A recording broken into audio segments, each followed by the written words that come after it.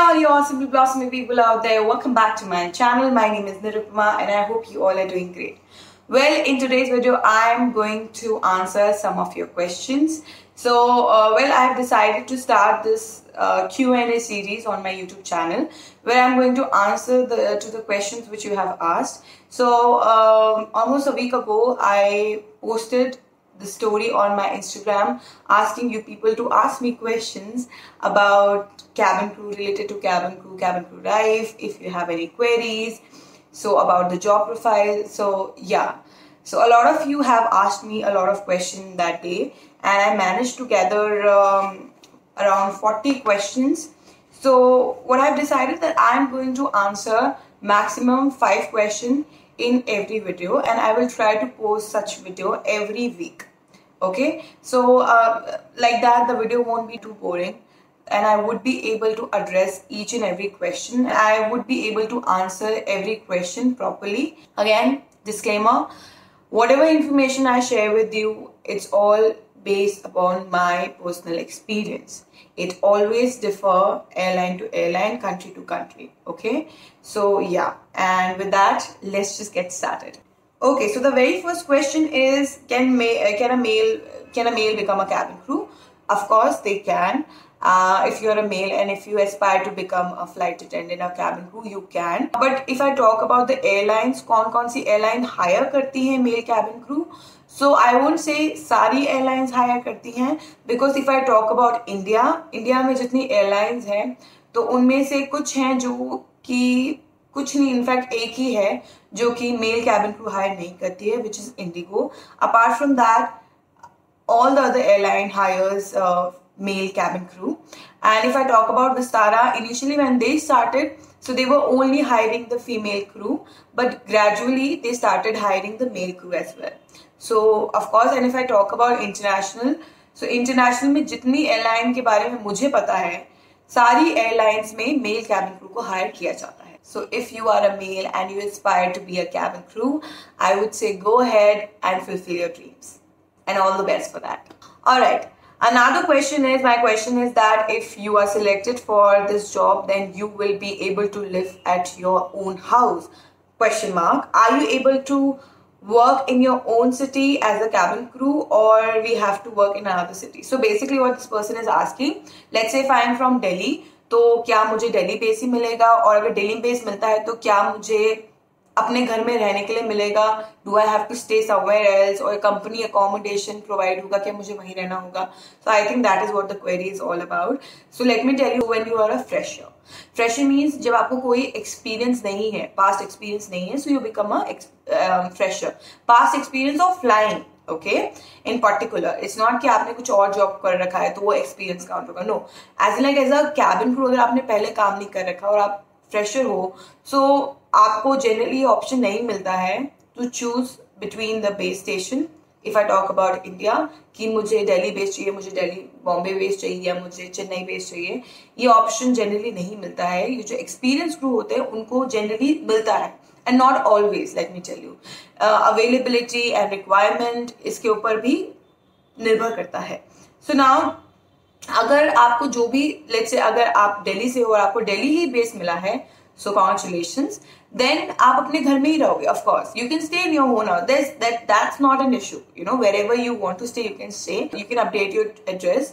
ठीक है, आप एयरलाइन को उसके बारे में बता सकते हो, ट्रांसपोर्टेशन में अपना एड्रेस अपडेट करवा सकते हो, सो दैट जो ट्रांसपोर्ट होगा, जो कैब होगा, वो डायरेक्ट आपके घर में आके पिकअप ड्रॉप करेगा. So that is that. Okay, so you can stay in your own house. Now if I talk about क्या आप अपनी खुद की सिटी से फ्लाई करोगे, उसका कोई गारंटी नहीं है. वो डिपेंड करता है आपको बेस कहाँ पे मिलता है, एयरलाइन आपको कौन सा बेस देती है, आपसे पूछती है नहीं पूछती है, आपके चॉइस के हिसाब से. It's all depend upon the airline. Like if I talk about my experience, so if I talk about me, so when I graduated, तो उस टाइम पे जितने भी लोगों ने जो भी बेस रिक्वेस्ट किया था, चाहे बॉम्बे, दिल्ली, कोचिन, ट्रिवेंड्रम था, उन सबको वो बेस स्टेशन मिला था.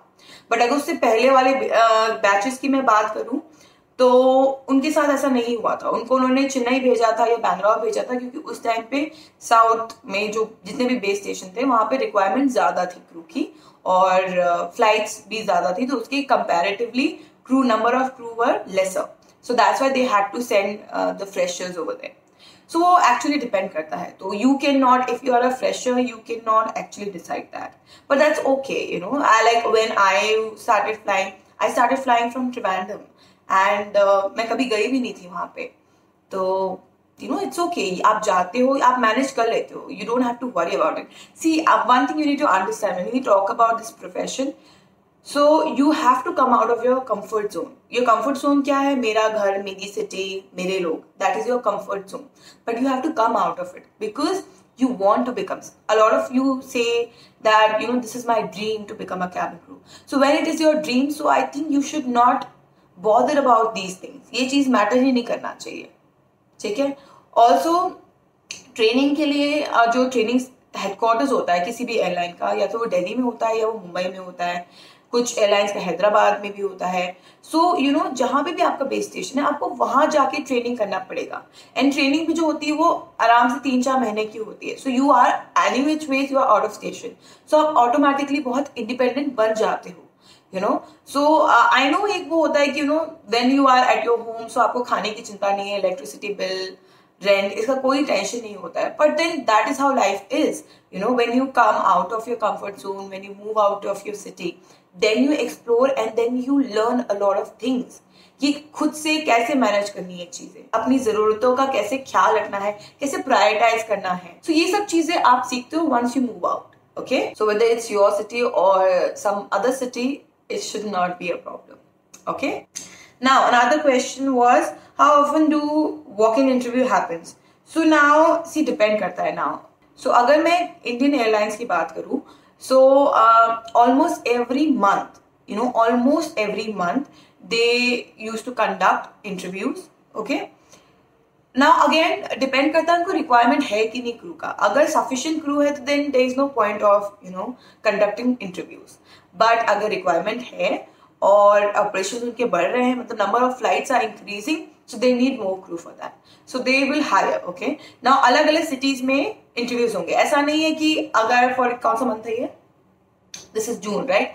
सो अगर जून का महीना है तो सिर्फ दिल्ली में ही इंटरव्यूज होंगे. नहीं, एक दिन दिल्ली में इंटरव्यू हो गया, एक दिन चंडीगढ़ में हो गया, एक दिन भोपाल में हो गया, एक दिन आपका इंटरव्यू बॉम्बे में हो गया, एक दिन कैलकाटा में हो गया. सो ऐसे करते करते ऑलमोस्ट सारी सिटीज आप कवर कर लेते हो.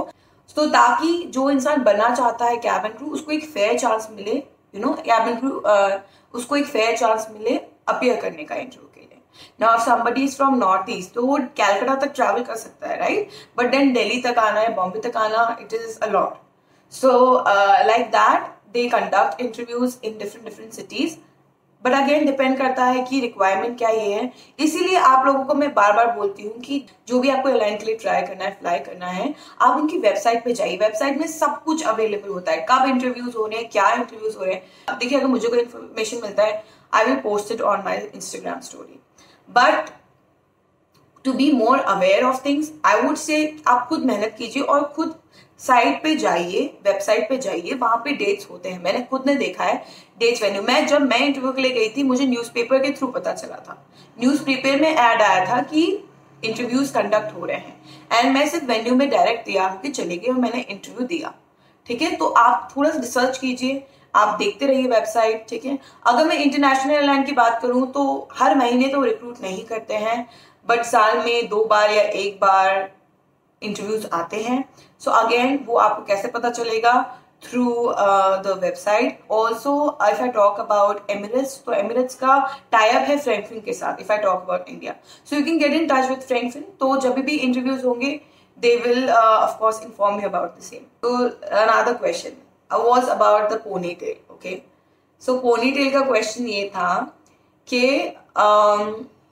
क्या बन बनाना कंपल्सरी है सारी एयरलाइन में? क्या हम पोनी टेल नहीं बना सकते हैं?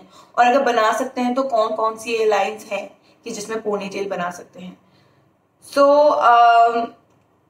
आउट ऑफ कर्टसी मैंने रिप्लाई करा इस क्वेश्चन का.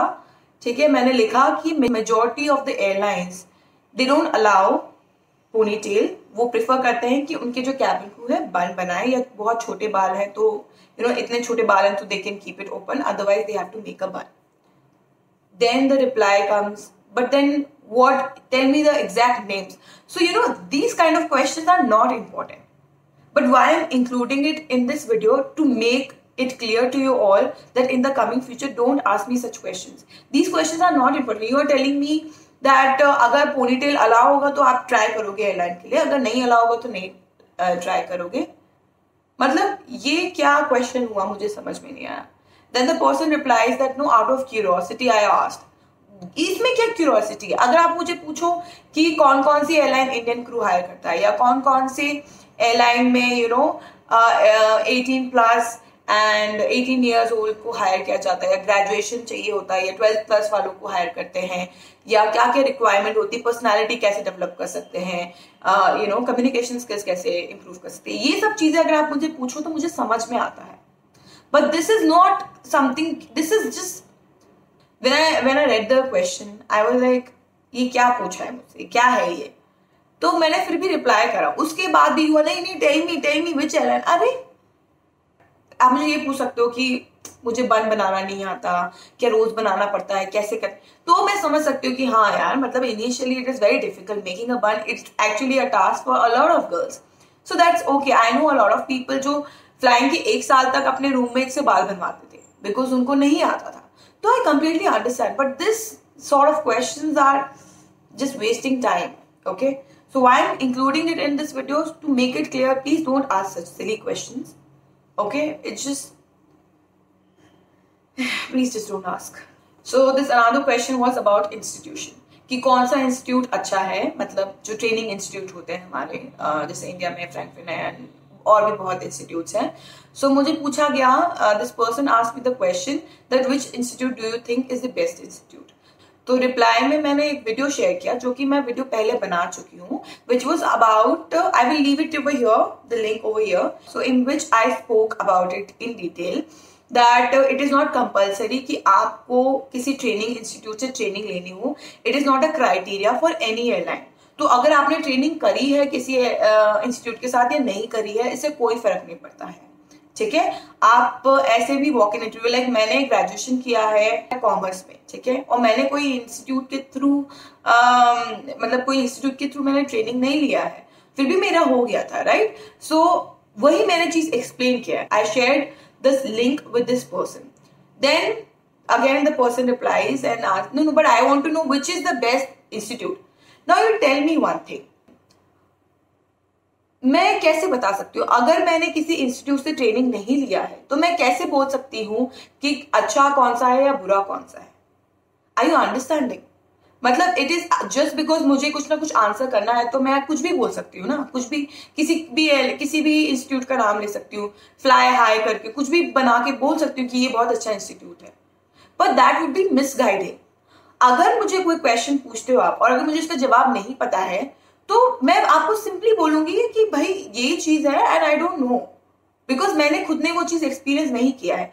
जैसे कि मैंने वीडियो की शुरुआत में बोला कि जो भी मैं कंटेंट बनाती हूँ या जो भी इंफॉर्मेशन मैं आपके साथ शेयर करती हूँ वो मैं अपने एक्सपीरियंस के बेसिस पे करती हूँ. अगर मैं कोई फेस पैक भी बना रही होती हूँ ना तो मैं पहले अपने ऊपर अप्लाई करती हूँ, रिजल्ट देखती हूँ, उसके बाद जाके वो चीजें आपके साथ शेयर करती हूँ. जस्ट बिकॉज मुझे व्यूज चाहिए, जस्ट बिकॉज मुझे मोर नंबर ऑफ सब्सक्राइबर्स चाहिए, इसकी वजह से मैं आपको गलत इंफॉर्मेशन नहीं दे सकती हूँ. तो asking the same thing over and over and over again not going to solve the purpose. I would say कि अगर आपको पता है कोई इंसान है जिसने ट्रेनिंग लिया है, आप उससे पूछिए, go ahead and ask that person, क्योंकि वो आपको एक्चुअल में अपना एक्सपीरियंस के थ्रू आपको एक सही गाइडेंस दे पाएगा. बट जैसे कि मैंने, for example I am vegetarian and you ask कि यार तुम्हें क्या लगता है पोर्क ज्यादा अच्छा टेस्ट करता है या चिकन ज्यादा अच्छा टेस्ट करता है, मैं इस पे क्या टिप्पणी दे सकती हूँ? मैंने कभी टेस्ट ही नहीं किया तो मुझे क्या पता क्या अच्छा है. बट हाँ, मुझे पता है कि पालक पनीर अच्छा होता है या शाही पनीर अच्छा होता है क्योंकि मैंने वो टेस्ट कर रखा है. सेम वेज अगर आप एयरलाइन से रिलेटेड क्वेश्चंस मुझे पूछोगे तो मैं आंसर कर सकती हूँ. बट अगर आप इंस्टीट्यूट की बात करोगे तो मैं आपको सिंपली ये चीज बोलना चाहती हूँ कि सी I have no idea about it. मैं ये नहीं कह सकती कि अच्छा है या बुरा है या बहुत अच्छा है बहुत बुरा है, बट मैं ये चीज आपको बता सकती हूँ कि ये कोई क्राइटेरिया नहीं है किसी एयरलाइन का जब हम हायरिंग की बात करते हैं। ऐसा नहीं है कि अगर आपने ट्रेनिंग नहीं ले रखी किसी भी XYZ इंस्टीट्यूट से तो आपको कंसिडर नहीं करेंगे, आपको रिजेक्ट कर देंगे। नहीं, ये आपकी कैपेबिलिटी, आप किस तरीके से इंटरव्यू में अपने आप को कंडक्ट करते हो, किस तरीके से क्वेश्चंस का आंसर करते हो, उन चीजों पे निर्भर करता है। So that is the reason why I make videos about, I have made videos about group discussion, about body language, about how to do your makeup when you go for the interview. I have made all these questions, what documents you require, everything I have made it in the past. Why? Because these are the things which are important. उसके अलावा above, over and above whatever information, उसके अलावा जो भी information I share, it's just that, you know, I know a lot of people want to know more about it. That I understand. The bottom line is, अगर मुझे किसी चीज के बारे में नहीं पता है तो मैं आपको नहीं बताऊंगी, मैं आपको गलत इन्फॉर्मेशन तो बिल्कुल नहीं दूंगी, बिकॉज ये मेरा इंटेंशन नहीं है यहाँ आके इस प्लेटफॉर्म पे आके एंड आपसे कनेक्ट करने का, ये मेरा मोटिव नहीं है कि गलत इन्फॉर्मेशन शेयर करो। जो पता है वो बताइए, जो नहीं पता है आप सिंपली बोल सकते हो नहीं पता, जैसे मैं आपको बता रही एंड मैंने पहले भी बताया। So I hope you got the answers to your questions and I hope you have understood the point. So these are the 5 questions which I chose for today, and I will be filming more of such videos, Q&A videos, where I will be answering to your questions, and I will try to again post it every week. Okay? So yeah, उसके अलावा अगर आप लोगों के पास कोई question हो तो आप comment section में you can just drop it down. डरने की जरूरत नहीं है, मैं डांटूंगी नहीं। Okay, and yeah, that's all for today's video. I hope you like this video. I hope you find it helpful. If you do, make sure you give this video a big thumbs up. Subscribe to my channel. Press the bell icon next to the subscribe button so that you will be notified next time I upload a video. I shall see you in my next one. Take care.